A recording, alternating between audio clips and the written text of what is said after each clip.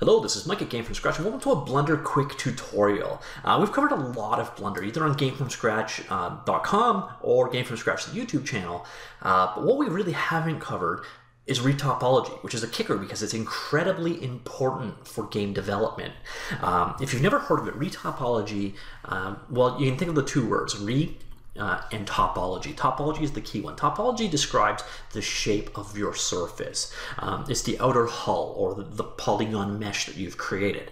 So really, when you think of a mesh, it's a topology. It's a definition of shape in 3D. Now, is exactly what it sounds like, again.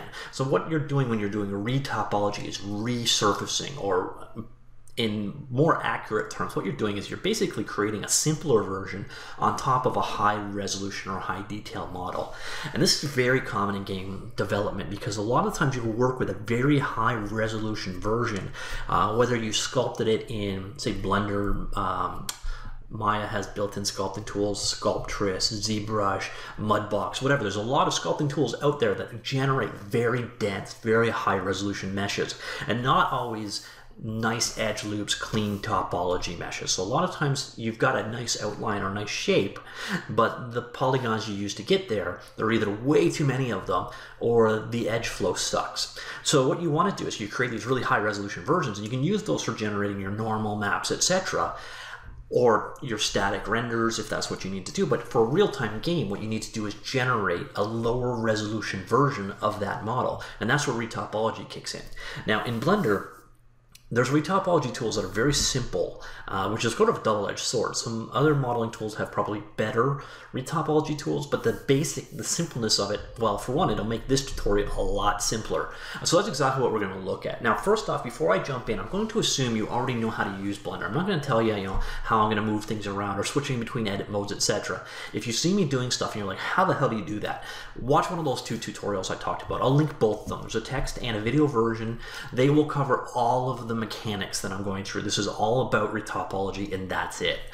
So let's jump right in. So first thing we need to do is have a high resolution model to work with. I'm just going to take the default Blender cube, and we're going to just switch into edit mode. Switch into edit mode. Subdivide the heck out of this sucker so we have lots of polygons. All right, what are we at?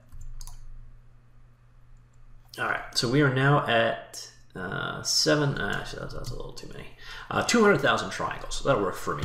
So we've got a very dense mesh going on here. Now what we're going to do is quickly sculpt it so our shape has a little bit more interest to it, and then we're going to make a lower resolution version of it, or at least a portion of it, because once you've seen part of the process, you can extrapolate how the rest works. So let's just do that right now. First I'm going to switch this over to smooth shading so it looks a little bit better, and now let's switch over to sculpt mode. So here's our shape. I'm just going to quickly add some detail. Picture this as, I don't know, an alien head or something.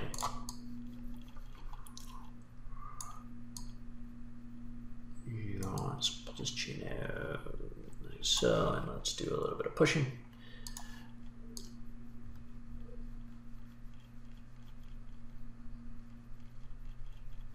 All right, works for me. So there is our basic shape that we're going to work with. Obviously, it could be whatever you want. The kicker that you need to know here is there's a lot of detail going on with the surface, and we're talking 200,000 polygons here for a head. Now, if you're dealing with a real-time game, you do not want to push 200,000 polygons out for the head. At least not, perhaps if you do a close-up cutscene, you might want the high-res version, but for real-time, you're going to want to get this number down a whole lot. So now let's bring this guy back over to object mode, and let's rename him. So instead of cube, we'll call him high-res model. And now what we need to do is implement a low-res model that we're going to draw over top of it. Now, it doesn't matter what you create. So let's do a Shift-A, and we're just going to create a plane. So Z, there's our plane right inside. Now, I said it doesn't matter what you create. It's because we're going to delete it all anyway. So let's grab our plane here, and we'll call this low-res model, like so. All right, so switch over to edit mode, select everything like so, and hit X and delete all the vertices. So now what we have is a polygon model with no polygons, which is perfect. That's where we want to go from. So now that we've got our shape, here is the key part of this entire tutorial. Basically, this is the tutorial, so pay attention to the next 30 seconds.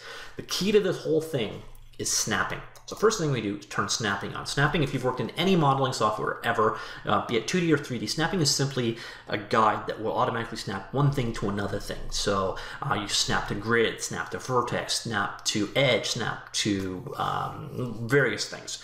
What we want to do here is snap to faces, like so. Now where this magic kicks in though, is what you normally use snapping for, snapping to your own model, but that's not what we want to do this time. We want to turn that off. So that's the default setting right here. We don't want to snap onto ourselves, turn that off. Instead we want to use its neighbor right here. And this is project elements onto the surface of other objects. Perfect. Turn that on, and really end of lesson. See you tomorrow. Okay, so I'll actually show you the process, but really that is pretty much how you use retopology in Blender. So now let's hit Control and left click, and we just created a vertex, thanks to snapping, on the surface of our mesh. Now the amount of detail you add right away is up to you. Generally, probably work low, as little detail as possible, and then go up from there.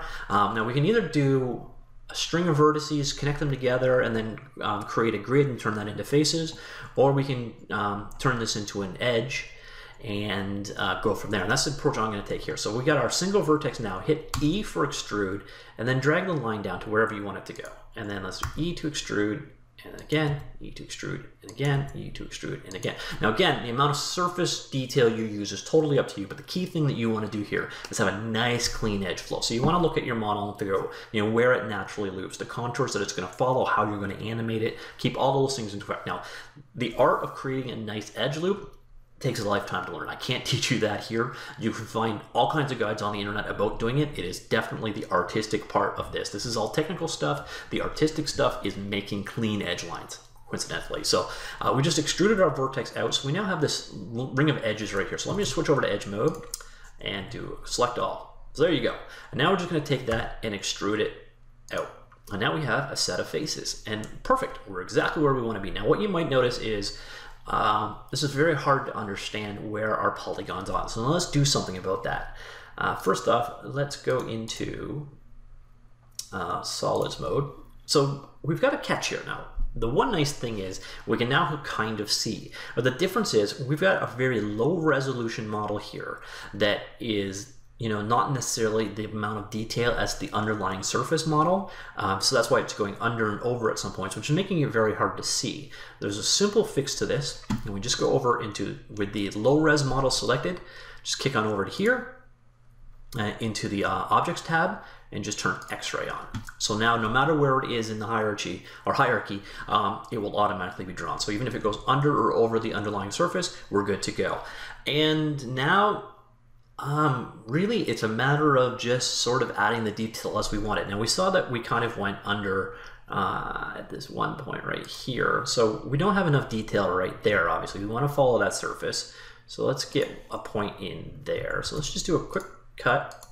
We're just using edge loop cut R, and we'll automatically follow the underlying surface, and we're good to go. And now the rest of it is just sort of a matter of defining your basic shape. We could take this particular edge here, just keep extruding it, and each time it's going to follow the underlying surface.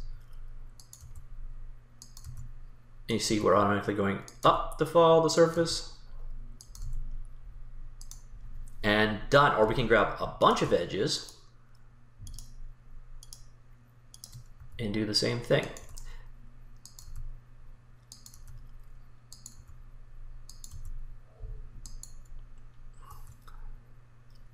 Now, this is going to create an interesting issue though. So as you can see, we're creating it very, very, very quickly thanks to the snapping down here. We're creating a contour that matches our underlying shape. And I could have turned the mirror modifier on and had this side being done at the same time. So you can see how you can very quickly create a lower resolution version as you go. So we could just keep kind of, actually it's going to be a little messy now that I've done this shape, but we could bring a couple more down. Or I could grab an entire edge loop, but that's problematic, as you will see in a second. So we could just keep it. And then you can use your normal, so grab both these guys. We can make a face, grab this guy, make a face, and this guy, make a face. But you're creating a low-res version of a high-res polygon very fast, actually. Now, it's when you start getting these corners together that it starts getting messy. Now, and again, you can start adding more and more detail, just quickly throwing edge loops in. Like so. If we needed a little bit more detail in there, we can easily add it. Now don't add detail until you need it, but really this is the process. The only thing that you haven't seen here is this. And what we had is our model right there. See, when we did that edge down, it didn't follow the surface exactly. And that's because the underlying surface and the edges we were trying to extrude, there was nothing there to snap to. But this is quickly and easily fixed. We're just going to grab our guy and go over to modifiers. And there's a quick modifier built in here called shrink wrap. And you can turn the shrink wrap on, and then all you need to do is pick what to shrink wrap to. And now when we go back to object mode, our surface will automatically snap down. So we're now right on. So back to edit, you see it pulled out, back down. Or you can stay in edit mode, click this guy right here, and it will automatically shrink wrap to the underlying surface. And that would be mostly used for, again, floating edges that got away from the surface. Or a lot of times when you're dealing with something like a spherical shape or a cylindrical shape, it's harder to do it this way because this is going to require, the way we're working right now, we basically have to be facing the camera with our selection to make it work cleanly. So if you're dealing with 360 degrees worth of selection, it doesn't work that smoothly, as you will quickly discover. So shrink wrap's a great way to have it go and shrink down to the underlying thing. And then when you've got it to where you want it to go, just apply it. Why did you, monitor's not, oh yeah, sorry. Edit mode, apply, and it's shrink wrap. So you can just keep shrink wrapping as you go. But really that is it. We take this guy over here. Let's turn snapping off so it doesn't go all freaky. And what you see is essentially a low-res version of that underlying shape. And that is the process of retopology. Now there are some plugins and tools out there that can make it so that you can draw quick curves and it'll figure out the rest for you. Some of those have price tags attached. Some of them I may look at the future if there's some interest. But the built-in tools for retopology are what you just saw. Basically face snapping, as you saw down here, and shrink wrap to suck the surface in when it's being pulled away. And those two combined, you can very quickly create a low resolution version of a high resolution polygon. And the nice thing is then you can apply the normal map you generated from the high resolution or the texture maps you generated for the high resolution and transfer them to the low version and using a lot less polygons. So right now, you know, we only modeled, say, a fifth of this, but instead of 200,000 faces, we have I don't know how to get just the one. Let me see if I turn that guy off. Do I see? All right. Okay, I forget exactly where to get the polygon count, but we probably have maybe 100. And of course, you're going to want to add more detail. You're going to probably want to have UV smoothing on this guy so it doesn't look awful, etc. But for the most part, you create a really low resolution version that has the same basic contour as the higher detail version, and then you can hide the lack of detail using textures very simply. So that's retopology, and for the record, pretty much every single AAA studio out there, and probably every A studio and most indie studios do this. So if this is not a weapon that is in your arsenal as an artist, add it, because retopology allows you to use, you could quickly throw together a very high detail version and then after the fact make a nice game ready version to work with. So I hope you enjoyed that. See you later on. Bye.